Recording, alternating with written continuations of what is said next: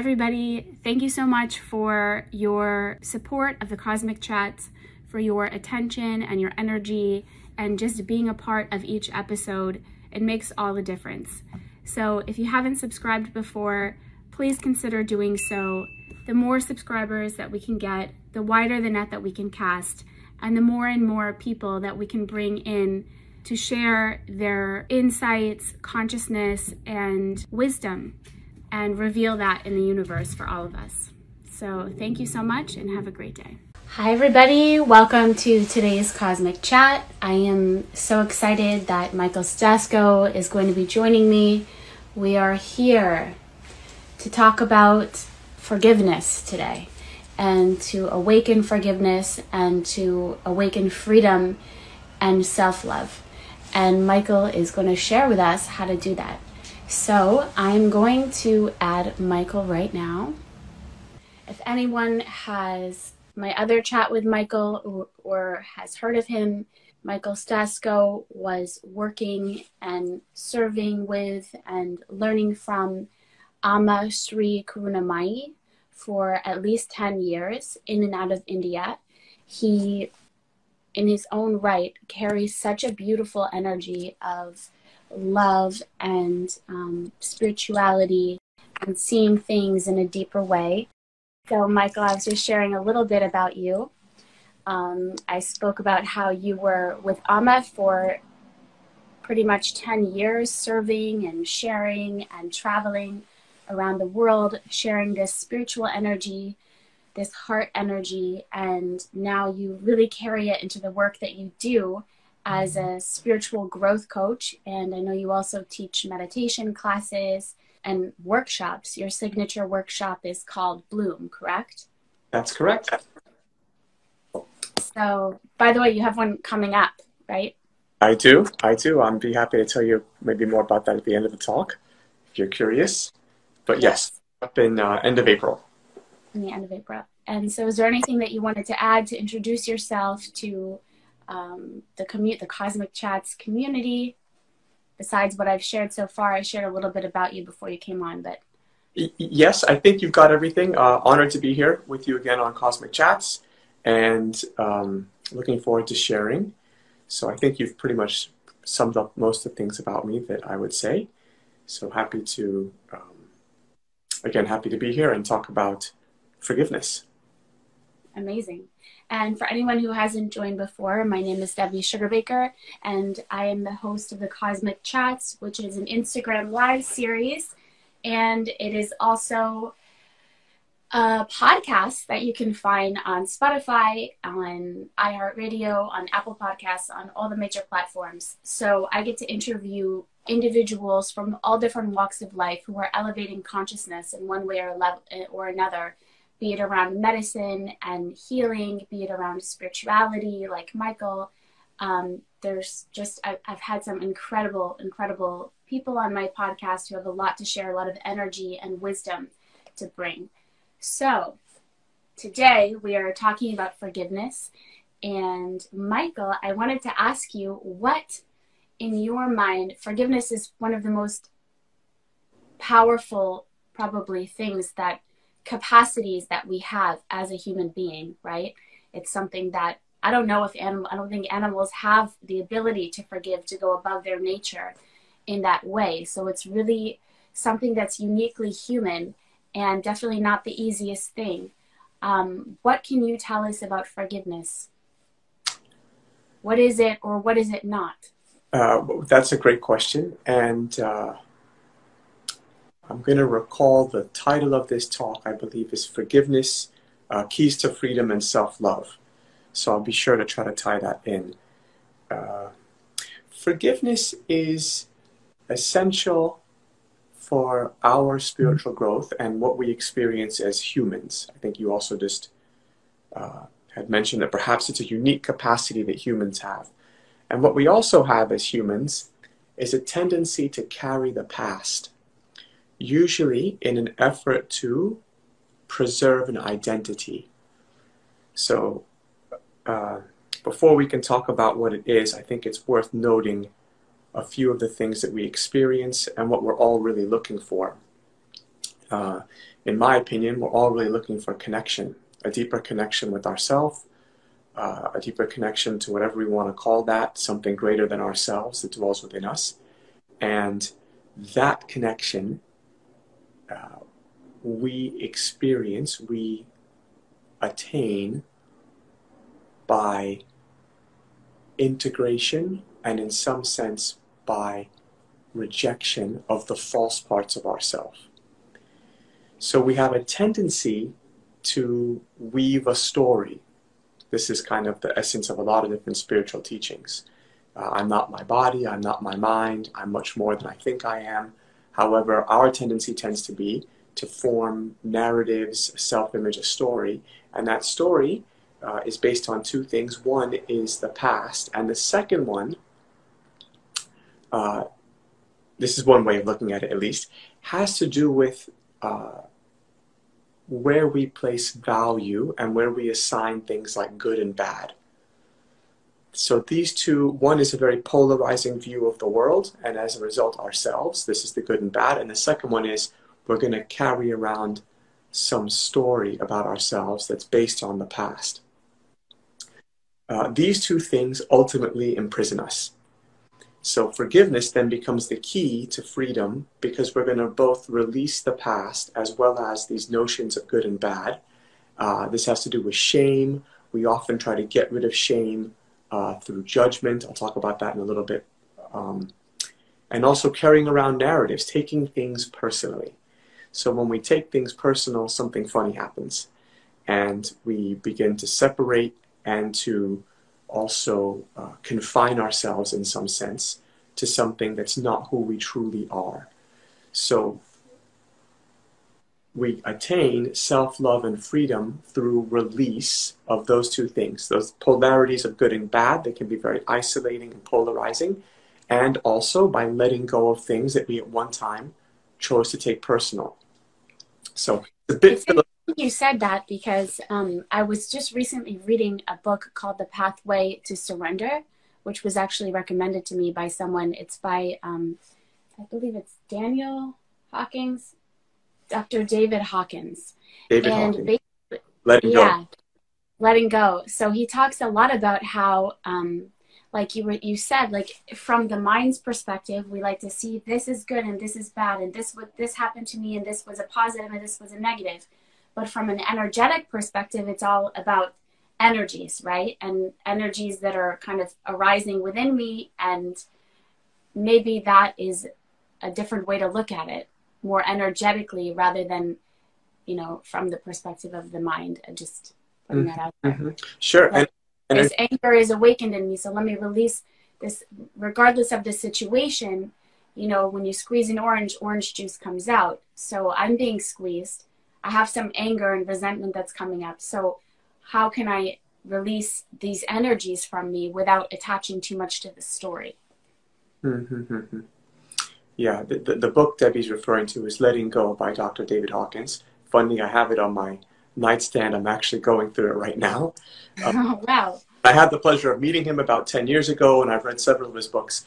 But so saying very similar things, it seems that as human beings, perhaps the one thing we can all benefit more from is the ability to let go. Because at some point in our lives, we realize there's something that's no longer serving us, that we still have a problem releasing.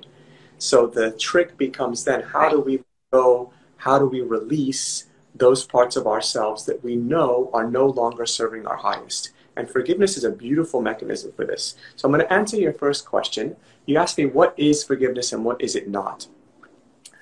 The trick with forgiveness is like a few words in the English language, like love and some other words. I think there's a couple different interpretations. The forgiveness I'm going to be talking about today is not where I'm bestowing on someone some sort of charity where I release them from their wrongdoing, and someone says, oh my God, I've done something that was offensive or hurtful to you, please forgive me, and then I choose to pardon them. That's not what I'm talking about. Right. The forgiveness we're talking about is basically, we can think about forgiveness and reactivity in the same in a very similar sense. Suppose in a moment I have an interaction with someone and they say something that could be an attack. I might choose to perceive it that way. So depending on who that person is and the amount of meaning I've given them in my story will usually determine how I react to what they're saying. Right. So if a little kid comes over that you've never met before, perhaps a small child, and they say something like, I don't like your shoes, I think they're very ugly, and then you completely do not take this personal. You think this is a child, maybe they're having a bad day, all those kind of things. So I'm free from forming a narrative about myself based on what's happened. This is like in real time. Right. I can do the same with an adult, but if that adult perhaps is my parent or a partner, then there's usually much more of my identity involved in that. So when the same words are said to me, I might have a different reaction. Right. The trick also is we tend to carry that with us. So forgiveness then becomes choosing to go back and kind of undo taking personal the things that I have taken personal in the past as a way of releasing myself from the past, from a story. Because ultimately, like we said, there's some things that we recognize no longer serve us, and if we're carrying past with us, it tends to color our present perception of things, which then become our future. Right. So we have an opportunity with forgiveness to go back and choose to relive and review a situation through different understanding. I'll go a step further and say, if you haven't gone through the activity of forgiving your caregivers and your parents, this is perhaps one of the most powerful spiritual practices that any one of us can undertake. Right. Because certainly we formed our self-image by taking personal the things we experienced in childhood, primarily from people that were themselves quite whole and limited. Right. So what is forgiveness then? It is not this bestowing of pardoning of others. It also doesn't mean that I'm condoning someone else's actions. It's simply my choice to no longer form a narrative about myself based on something. Wow. This is important understanding, because then I become free. It's something I do for myself. It has nothing to do with anyone outside of myself. No one can give me forgiveness. Wow. So can I just give you an example? Because that's really powerful. And so I had a situation where I felt like I wasn't treated well at all, you know, and in my mind, and I'm going to be like a little bit open here. I was like, wow, I really feel like I was like thrown like a piece of trash, you know?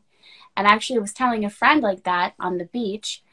I was telling a friend about it on the beach, and I used those words. And of course, it's not words that I would want to use about myself, right? Or I want to use about any human being. But that's how I felt. That's how I felt I was treated. And that's how I felt. I guess I must have felt that somehow about myself. Maybe I picked it up somewhere in childhood or whatever. But I was on the beach and I was telling a friend about this. And right as I tell him those words, about 2 seconds later, a little dog comes out of nowhere. Like he comes running like on Santa Monica Beach, like a dog free, just comes up to me and pees on me, like literally pees on my hip, and then runs away. And he said like, wow, do not ever say that again. Like, do you see what the universe said? You said those words about yourself, and then look how it responds. This is what you create, you know, for yourself. So like you said, the process of coming into a place of forgiveness around that situation has been a process of me letting go of that narrative and perhaps the initial wound that happened where I felt like I was just tossed aside. You know, it definitely was imprinted from somewhere, right? Mm-hmm. So anyway, I'm not sure. It really rang true with how you said it. And of course, like I said, it's like even now I'm sharing that. It's like I want to cry. I wouldn't want any. That's not a way that any human being should feel, you know. But so it's interesting. Yeah, I appreciate your sharing, and I understand. We can all feel used or worthless from time to time. So what happens in forgiveness is we have to be authentic. It means I can't bypass what's going on and think I've arrived at forgiveness. The reason I feel pain is because I gave someone, it could be very natural, but I gave them some value in my life. I gave them a place of prominence. Ultimately, what really happened was I was searching for myself in them with a capital S. So a lot of this, what I'm going to talk about, is somewhat of a paraphrase of the content you might find in things like A Course in Miracles. But basically, when I project this, the first people I project the self on are my caregivers, the parents, self with a capital S. When I enter into adulthood, I then project this on romantic partners. In fact, a romantic partner can make you feel ways that no one else can, specifically for this reason. Right. So in times of a breakup, or if someone, for whatever reason, I've given them some prominence and value in my life, then right.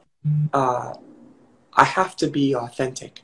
Means where I have defined me, including the value I've given that person, I have to face the repercussions of that. So there's going to be pain, hurt, disappointment, all those things that I have to go through. So forgiveness becomes the final step in the healing process. It can't be the first step. If we never react, that's different. Someone I don't know says something, it's not personal. How could it be about me? They don't even know me. I can have that reaction. Right. Someone I've given great meaning to hurts me or says the same thing, then because of how much of myself is identified with them, I feel pain and all those things. So I have to go through the process of feeling through my feelings to feel everything. Shame, anger, disappointment, frustration, all those kind of things. And once I've felt through them, so they're not resisted, and at the same time, they don't have a lasting takeover of my body and mind, then I arrive at a place where I can choose to view the situation differently. I become curious about what's happened, or less likely to condemn. This is the good and bad piece. So remember I told you that we gain so much freedom through forgiveness because it releases the past and it removes polarities of good and bad. I'll talk about that in a second. But I have to be authentic. I can't say, oh, it didn't hurt, or it's okay. That's too soon. I know, no, I did give them value. It's going to have this reverberation through my system. I'm going to feel through my feelings, and then afterwards I think, okay, what really happened here? It's only that hurt people hurt people. Right. So I can choose then, it's a choice, ultimately. I can choose to attempt to understand them, and at the very least, I can choose not to condemn them. Right. And also because in a way, they can sometimes be, like, for example, in that situation, it wasn't just one person. It was kind of like, coming from a work situation. It was like a whole thing that came to me, that energy, and it awakened in me a lot of like anger, like I said. Mm-hmm. But in a way, it kind of finally gave me, like I said, wow, how could I have allowed myself to be in such a position where I thought so little of myself for those years, and that I allowed myself to kind of be stepped on or whatever, in whatever way. So in a way, the energy and the situation, when it came back in this way, I was able to say, like, boom, and like, that Debbie is gone. Now I need to learn about boundaries and taking care of myself, and I deserve a lot more. So sometimes those situations can pull you into a place where you really get to know who you're, more of your big S self, right? Like your soul. Yes, your big S self, and also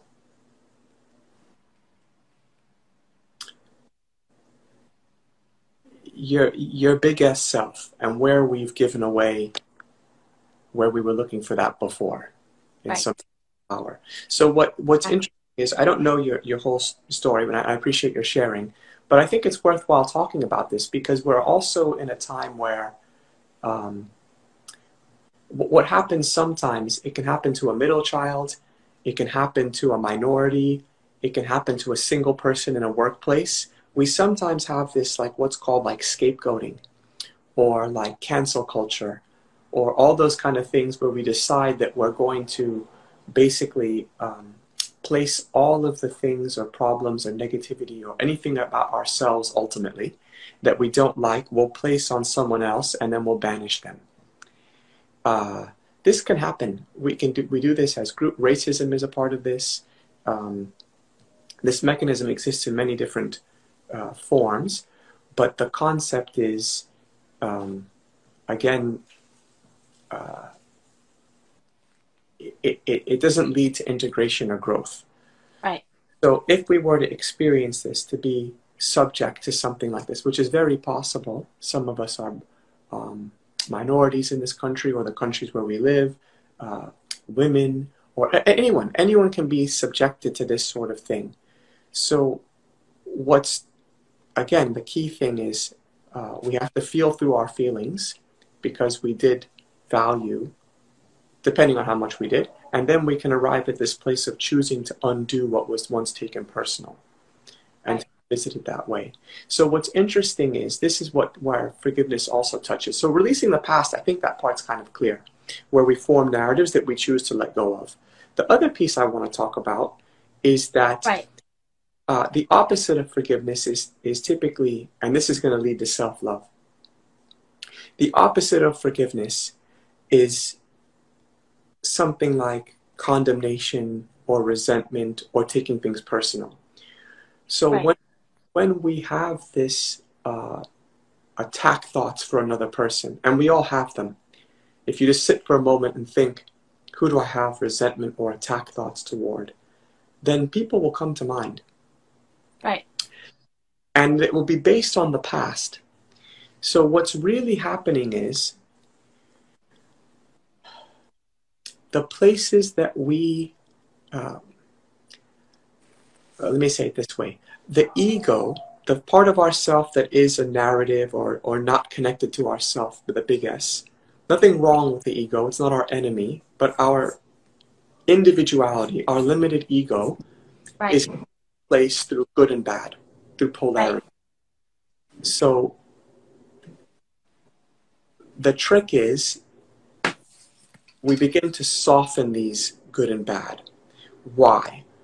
Our desire to be good is usually based on some list of rules that come from our parents and society. Right. But if we want to feel connected, which is how I started the talk, to say that I think we all just really want to feel connected to ourselves deeply. If we want to feel connected, we're going to arrive there through becoming whole, not becoming good. Good is someone's definition, and we have our own unique thing that was birthed into this world. Beautiful. The world needs our uniqueness. However, we're usually combating that or balancing that against a bunch of good and bad that we learned in childhood and through society. Things that are acceptable and tolerable that we can express, and things that are not, which we will deny or repress. So the repressed parts of ourselves, we feel shame about. And if you have shame, we try to get rid of shame through judgment. There's somebody else that's the source of my difficulty or hardship, or there's someone else that has these repressed qualities that I am then going to label as bad. I judge, I ostracize, I scapegoat, and in doing so, I can then gain some relief. Right. Temporarily. It's so interesting because a lot of times, like, you see someone, especially if you're like with the empath narcissist dynamic, which a lot of people have been talking about in the last couple of years, which I know it can be extremely, extremely painful. And I know that it can be a really serious issue for people dealing with narcissists and narcissism, whatever. But something that I realized just through my own experience, having been somebody who who identifies more as an empath, you know, and then I see someone who seems to be acting like without regard, I'm like, oh, you know what? It was really a hard pill to swallow, but I realized that actually that was a shadow aspect of myself that I had tucked away and kind of disassociated from. And seeing it in this person and feeling that was actually me not wanting to see that part of myself because it was unacceptable when I was a child, you know, for whatever reason, behaviors that they were doing or saying. So that was really, really eye-opening for me because it's the idea of the universe as our mirror, right? So what you see in somebody else, it reflects back something either to help me to grow and to alter something within myself, or to embrace a part of myself that I maybe completely disassociated from because it wasn't acceptable in the household that I grew up in to behave like that as the middle child, or, you know, whatever the situation might be. So that's a really interesting part. We're often attracted to people that embody some of the repressed parts of ourselves because we want to find wholeness through association with our partner. Again, our romantic partner is our search, especially in the West. I feel like if you're in part of the modern Western culture, yeah, I feel like we have this in our kind of, we got it through osmosis almost. We are for ourselves, basically divine connection through our romantic partner more. Right. So just to go back and say, yeah, 100% I agree with what you're saying. So this search also, because if you have these repressed parts of yourself, we have some of us, we can't even always verbalize it, but many of us are on a search to be good, to find innocence and to be the good that was required in order to receive acceptance and validation from our caregivers. Right. Learned what was okay, what wasn't. Right. Household where it was important to be punctual and structured and organized, I became punctual, structured, and organized, and the more free-flowing, creative, unstructured parts of myself are usually then not finding expression, and I might very well be attracted to someone that embodies those qualities. Right. At the same time, I might not be attracted to them. I might also feel so uncomfortable about them that I will judge those people that, and even my partner, when they get too close, once we form a bond, a relationship, that's usually what we argue about. Yeah. The things that I try to control my partner because those repressed parts of myself they're exhibiting are uncomfortable to me because I learned those things aren't okay. Exactly. So but when it happens with forgiveness, why it's so important is you're going to become more whole. Right. We cannot simultaneously love ourselves and hold feelings of resentment for someone else. It's not.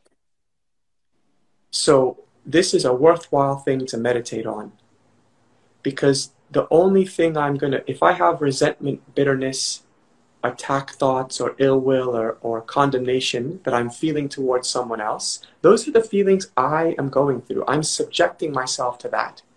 That is not the same as feeling love. Right. So what I give is what I receive. Right. That's so powerful. Like I remember something that my spiritual teacher, Karen Berg, used to say was like the punishment for jealousy and envy is the feeling itself. It's not like that feeling in itself is kind of like the hell. And recently I did like a video about it where I like found a way within myself to transform, you know, feelings like that by just speaking and getting into a vibe of blessing and like moving energy within myself with my own words. You know, like you can get yourself into a vibe of anything. Our words are so powerful and we're these like infinite beings, and you just start expressing something. Like if you know, if I take this candle and I'm like, wow, it's actually true. This is one of the best candles I've had in my house, and I'm so grateful for it. And it came to me via a friend, and they brought it to me, and it was, you know, it was so unexpected, and I was kind of had a hard day, and you know, it came out, and now it's bringing like this beautiful smell, and I'm so grateful that you know, you can get on a roll and get yourself really into a vibe of anything, right? So that's one.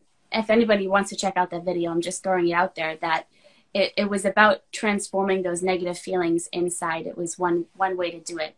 But I know that you're bringing us another way to transform those feelings of resentment and perhaps ill will or ill thoughts. Yeah, I think because what's going to happen is we're going to bump into it in the world. We do so many things for spirituality. We do meditation, we do yoga, we have a million practices. Some of us are also involved in a variety of other kinds of things. There's all kinds of things. But what I love about forgiveness is it's integrated. It's in the world. So as you're living your life, you're going to bump into places where you feel like condemning the other person, or you feel like reacting. Okay, this is it. This is the practice. There's no time where we're not on our paths. And the world, everything in our world, our body, our thoughts, our emotions, our people, our friends, our enemies, everything around us, our career, everything around the world, the meaning that we choose to give those things is what holds our separate self in place. Right. So we have a chance to integrate ourselves in our waking world all the time. You get on a phone call with a parent, maybe you feel triggered by them in the call. Okay, I gotta go, Mom. It's been a long day. And okay, so what? Be aware. Be aware. Watch yourself. See what's going on there. So when that happens... But that's, okay, so again, you have to kind of step back from the story, because I was just thinking about, you know, something that happened today that I was a little bit triggered by. And it's like, when it really gets you, you're like, no, but that's not right. What's going on there, you know? And so then it's very tempting to stay attached to this story. And what you're saying is you have to just kind of go within and detach from the story, right? And go within. I'm not saying that you have to put up with crap all the time and not have, you know, boundaries for the future. But what you're saying, that in order to allow yourself a process of integration, you have to be able to kind of step back and love yourself enough to go within and say, okay, how is Debbie doing? What is that feeling that just came up, right? Yes. So when I feel triggered by something or reactive, all those things. Okay, you said a few things. What I'm going to use that trigger for, this is the choice I have. This is the work. So what does it look like? Here's the work. When I feel triggered, I use that as an opportunity to learn about myself, not about what someone else has to do or become or anything like that. Right. Usually when I feel triggered, I feel a need to control someone else, or a desire to react or to justify my feeling. Right. So instead of all those things, okay, you can be justified also. I can understand. Someone can legitimately do something that's wrong to us. Right. But what I want to be aware of, if I choose to practice this, is I'm not going to form a narrative, and I'm not going to justify my reactions. So the second thing, okay, I hope that makes sense. So that's the work, and it will only have to do with the inside. Forgiveness has to do with the inside. It doesn't mean I don't set a boundary or I end a conversation or a relationship or that I'm always nice. That's not what we're talking about. Those are behaviors with the outside. I'm most concerned about how I create separateness, divisiveness with ultimately myself, but through others. How I create divisiveness within me through the good and bad I give others in my life. Wow. Yeah, that's very powerful. Like I was at the beach the other day and I just saw like the waves coming in and going out and coming in and going out. And I said, like, you know, life can change on a dime. I've experienced it in my life. My little brother passed away and my father within 3 months of each other. And it's like, boom, the whole life can change in literally a split second. And I realized I'm holding on to stuff, but or things come up, I get triggered. It must be, since things can happen and can change in a second, nothing really is by accident. And the reason why I'm being triggered in this way is so that me as a being, this soul, is going to have a chance to release whatever this is, or to integrate whatever another part of myself. And this is the opportunity that the universe is providing me through this person that's pushing my buttons, or, you know, treating me in a way that I don't think is right. That's the view. That's the view we want to take. That's the work that we have. Is the approach is, okay, one, I'm going to enter my life with an awareness. Right. And then two, I'm going to choose the meaning I give things. Right. That's the main piece. So it's a tricky thing. And then, of course, yes, the self wants to be made whole. It wants to become integrated. And part of that is being aware of what triggers us. So we can feel triggered. We can feel what we want to become reactive. All those things very natural. And then we have an opportunity in that moment. So what happens? What's the process? This is actually from A Course in Miracles. Where in A Course in Miracles? I'm not going to remember. But we also, these are things we cover in Bloom. In Bloom. Excuse me.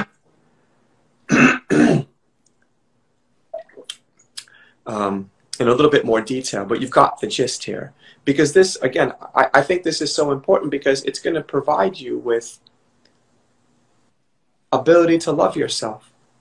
To be loved, not even to love yourself, even to love oneself has a little bit of duality in it. The ability to become love.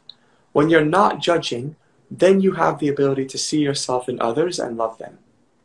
Right. That's what I mean by love. If I'm giving hierarchy, other people, some people are enemies, other people are like champions, and I have these hierarchies in my life.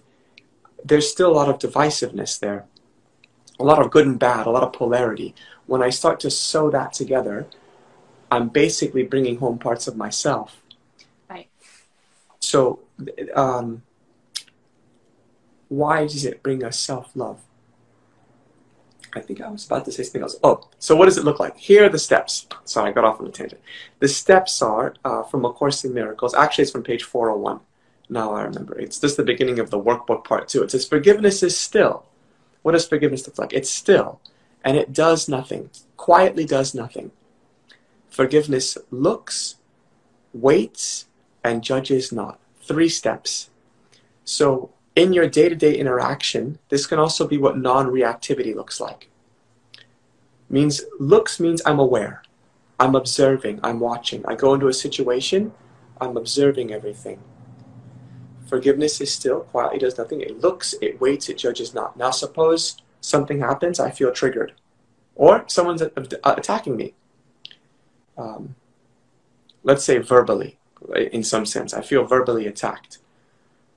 Usually it's more subtle than that these days. But someone might pull their attention away or be dismissive or deny eye contact. All those things are subtle attacks that can be subtly taken personal.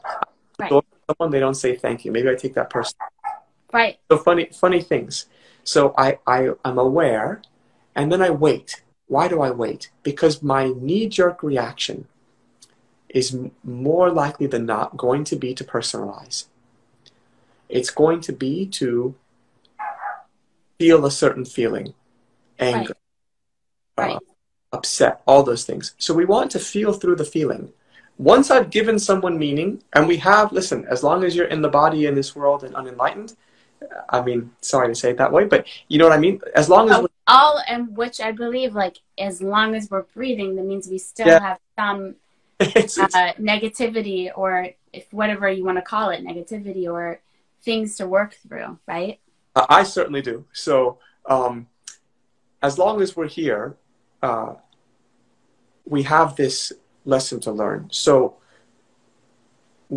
means we've given other people meaning, value and meaning in our lives about us, about who we are.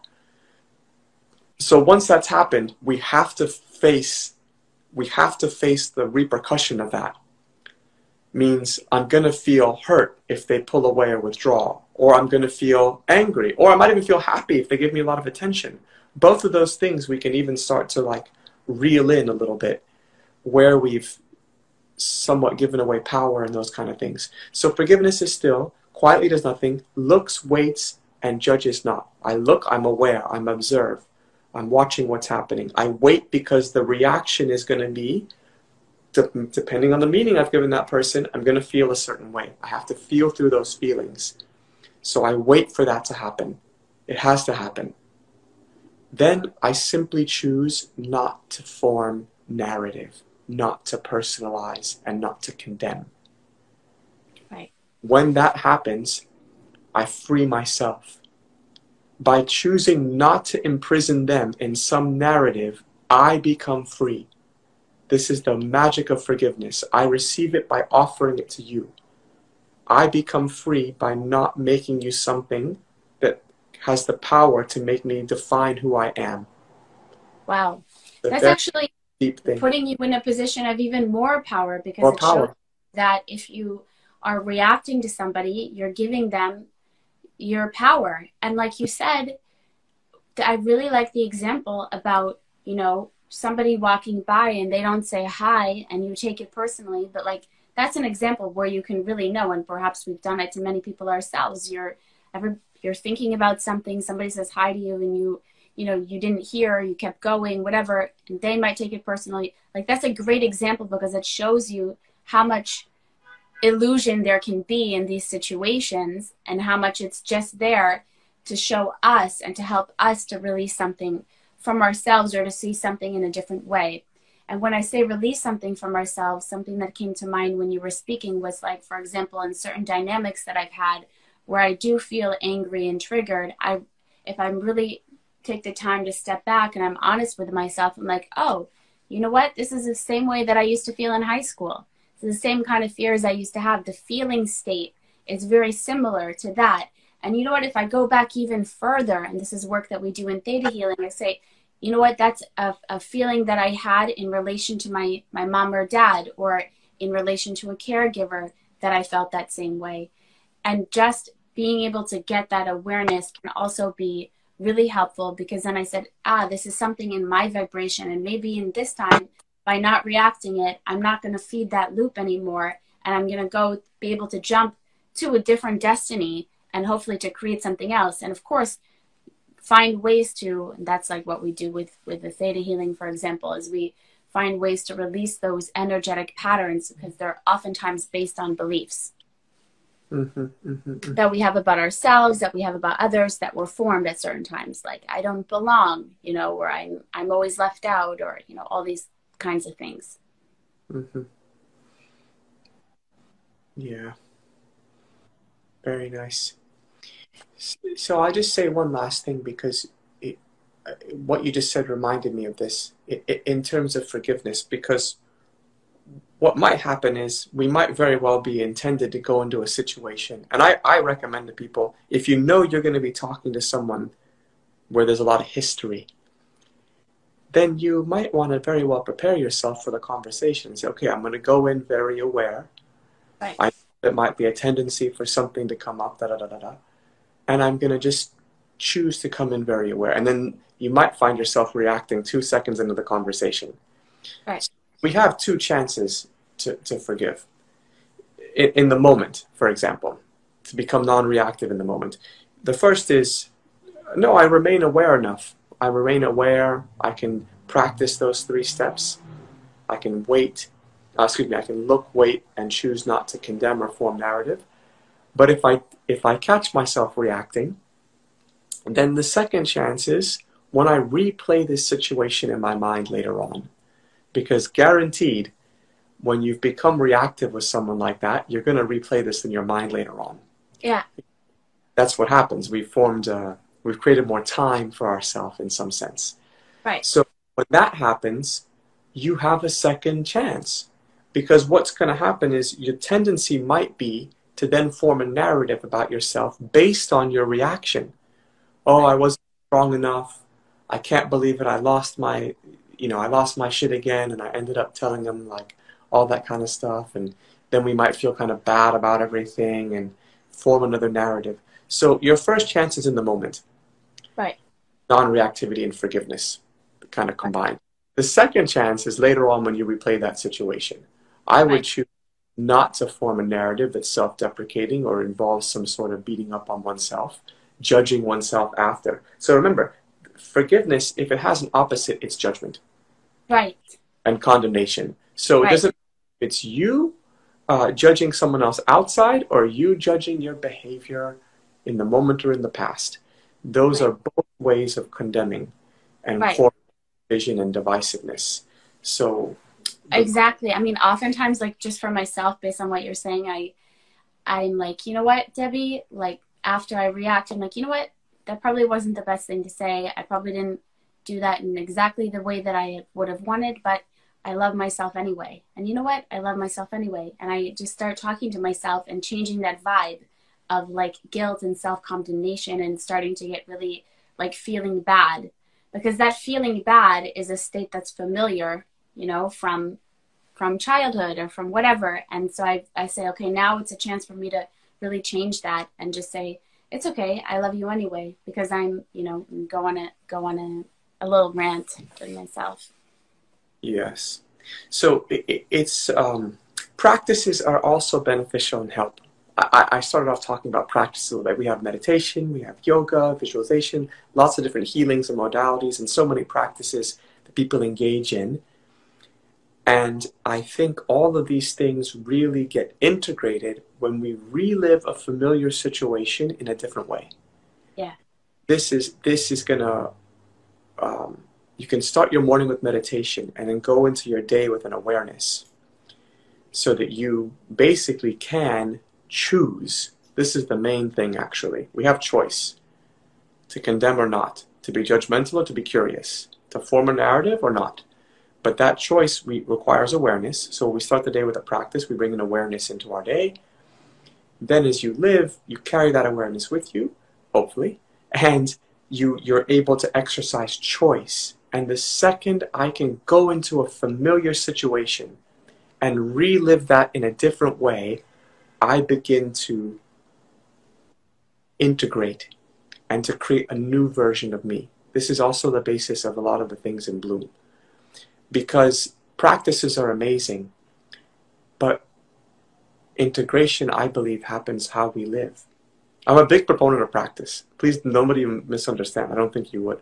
But I just know that we can't just practice and then think doing meditation, I can live kind of in this old way and think I'm going to continue to grow spiritually. Or I do plant medicine or something that gives me amazing insights, but then I can't integrate that by bringing those insights into my life.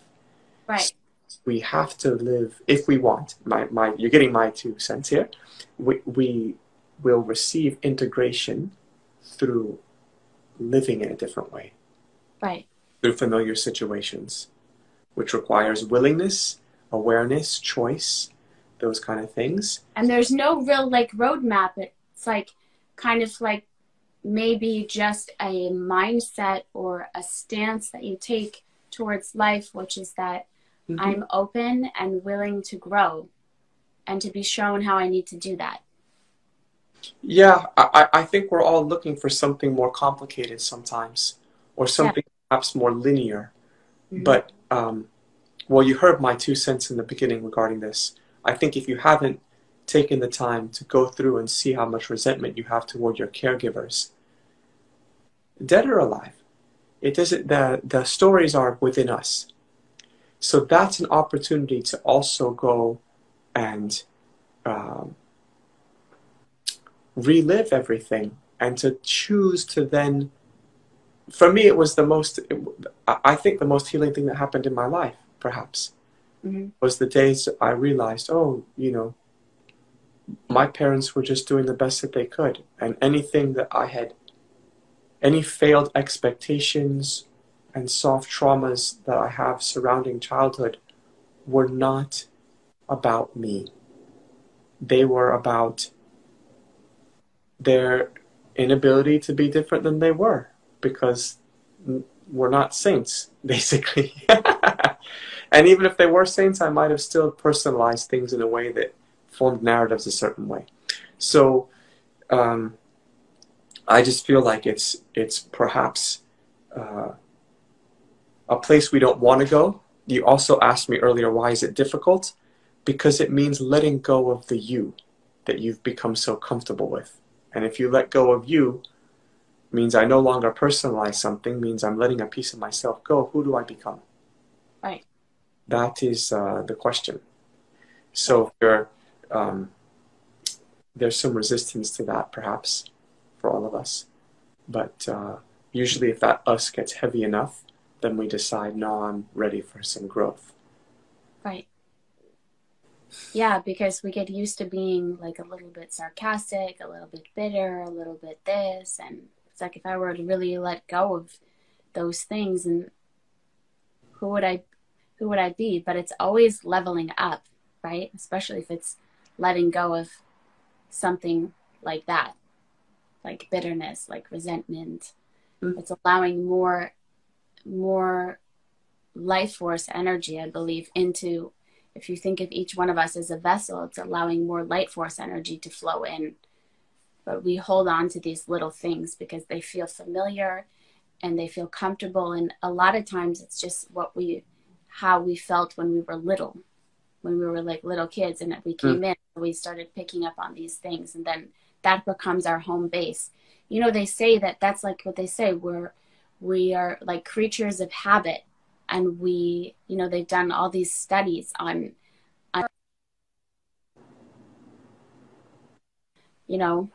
the comfort or the devil that you know, as opposed to something that you don't know, Yeah, I also think that it's a survival mechanism for basically our individuality, our egos.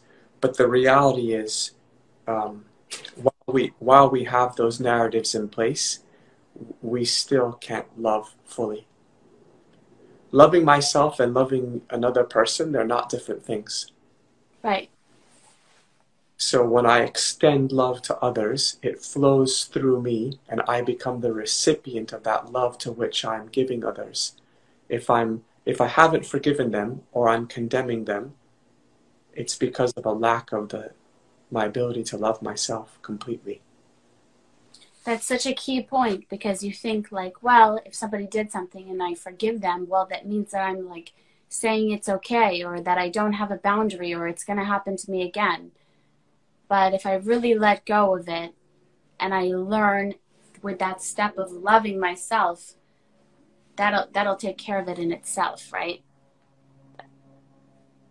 Right, and it becomes an inner state. So if it seems too far to love someone that's done something heinous to us, at least don't make it about you.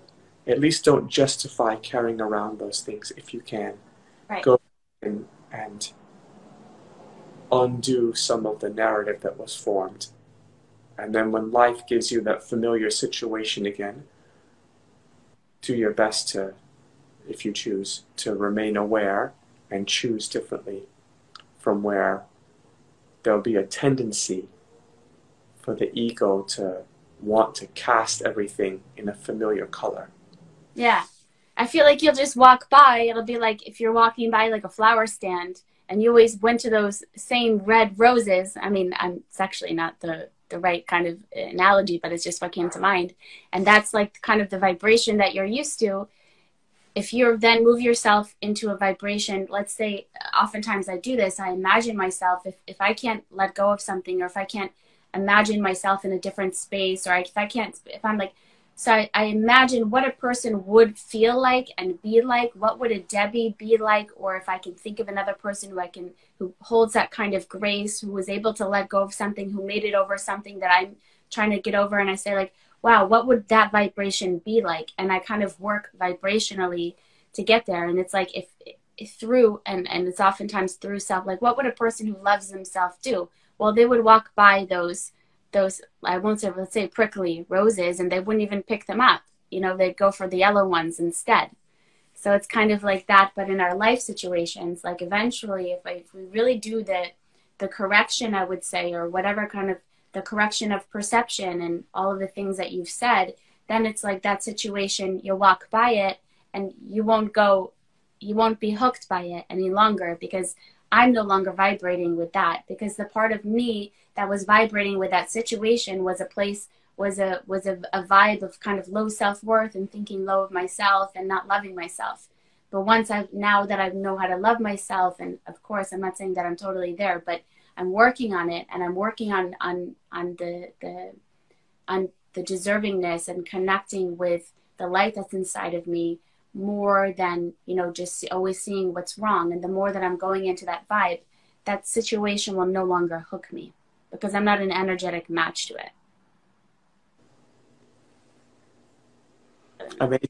Very true. All very words of wisdom and amazing. It's been a privilege and honor. Um, I think I think I've said everything I would probably say about forgiveness. And the last thing, maybe in closing, is we go through these um, topics a lot in Bloom. It is people always ask me, what is it? It's focused on how you live, how you relate to all those things in your world as a mechanism of becoming more integrated.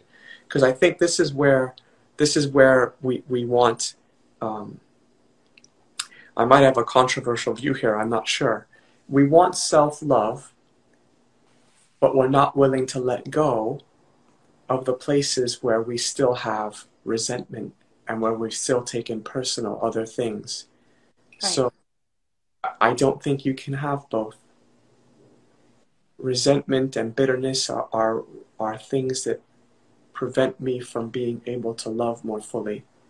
And ultimately, I think self-love becomes quite perfected when myself is just kind of lost.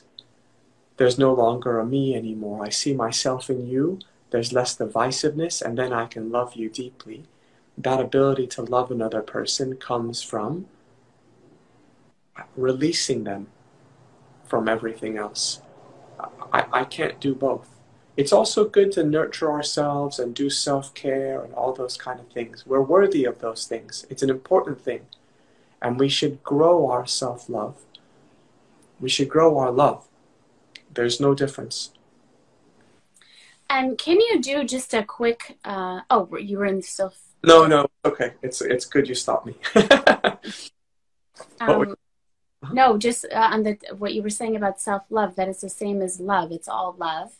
So I was thinking maybe just to close out this conversation, if you wouldn't mind, even though I have a feeling that literally I can meet you only as deeply as I've met myself. Actually, I've heard you say that before. Yeah. Chris Kingston is saying that.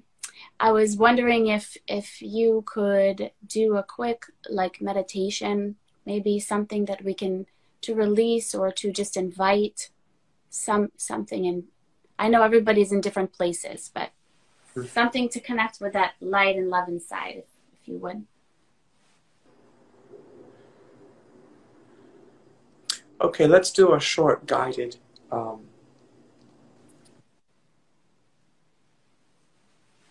forgiveness activity.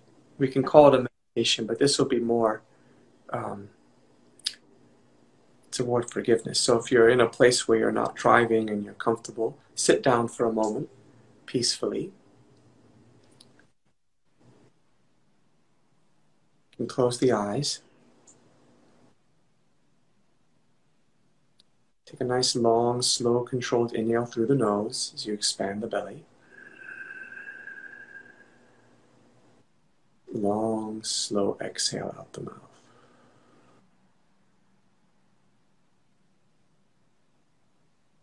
Soften all the muscles in the stomach.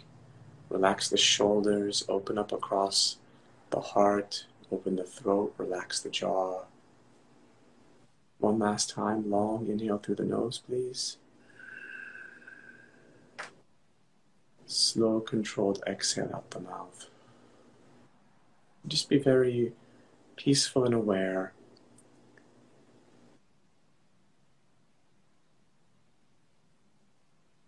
Think of someone you love. Feel them in your heart. Extend love to them.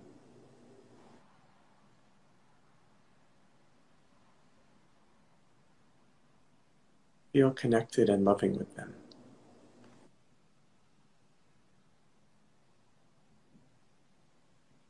Thank them.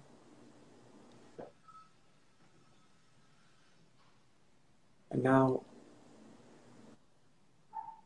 allow your mind to become empty for a moment. And think of anyone to whom you have some resentment. Feelings of attack, bitterness, resentment, whatever it is that comes to mind, hold them in your mind for a second.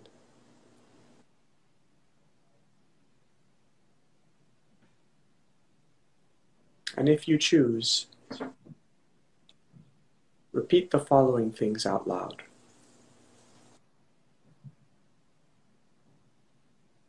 I offer you my love. Those previous things that I had once taken as injustices against me, I choose now to release.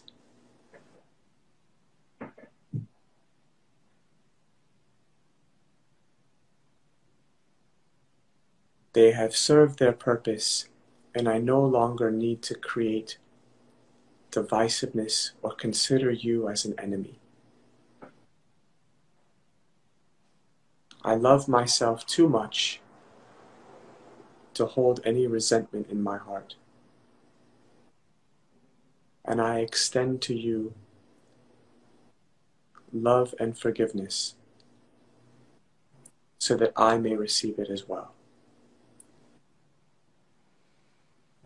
There is no love but yours and mine and that of the whole universe.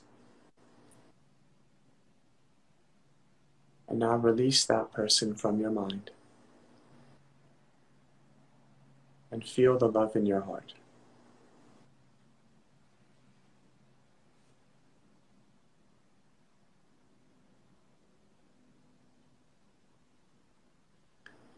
Slowly deepen your breathing. A nice long, slow inhale through the nose. Exhale it out the mouth. And you can open your eyes.